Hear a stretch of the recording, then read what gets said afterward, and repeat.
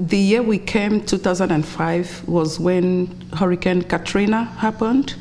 You know, we were so scared, but it wasn't bad. We survived it. Rita came, we survived it, it wasn't bad. Ike came, I thought this house will fall down. We survived it. This time, it's unbelievable. It was like something you see in horror movie, something that you will dream about and wake up and thank God it's a dream. I'm like, can I wake up from this dream? But it's real.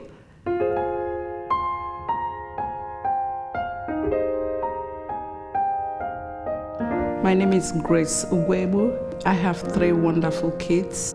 The oldest is Bright Ugwoegbu. He's playing for Oregon State. We moved here from Nigeria, and we have lived in this house for about 13 years. Growing up here, this house was always like welcome to everyone. I feel like me, my brother, and my sisters always had our friends here. It was really easy because the people here are so friendly, was really welcoming, so that's why we settled here.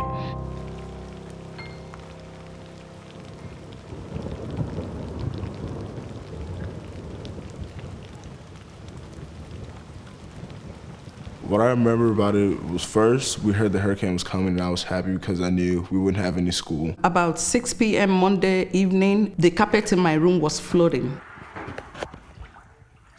Then midnight-ish, 1 a.m., I turned on the light, looked down, the living room was filled up with water.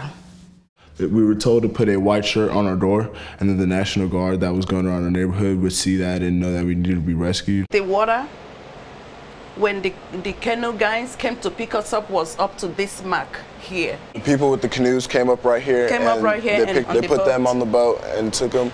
And I was dragging the air mattress with all our clothes and our luggage on it. With few things that we could grab, you know.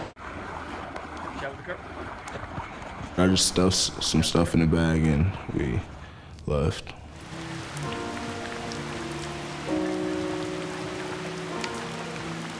Multiple people alongside my brother started calling me because my mom wasn't picking up her phone, so they thought maybe something was wrong. And I called Bright. Bright busted out crying. Like, Bright, what is it? Tell me, are you okay? Mom, it's you, I can't reach you. I said, Bright, calm down. It took me minutes to calm Bright down from crying. Hurricane Harvey, hit Houston pretty bad, and in my area especially. Our house went through a lot of damage, taking on 4 or 5 feet of water and, losing most of the furniture.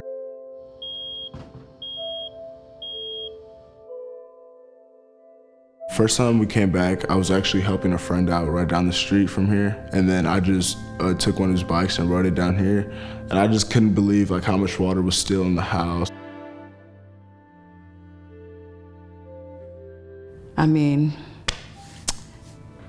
I couldn't say a word. I could not talk. I was just looking around. I said, no way, no way, no way.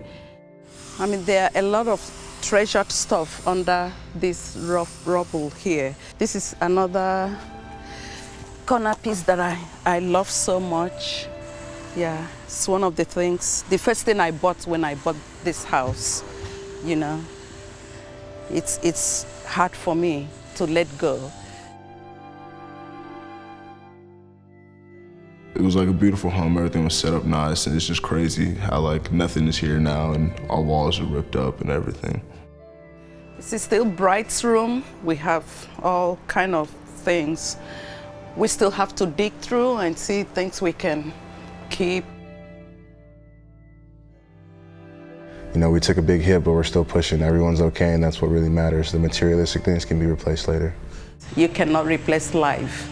So I give God the praise. I really, really thank God we are alive.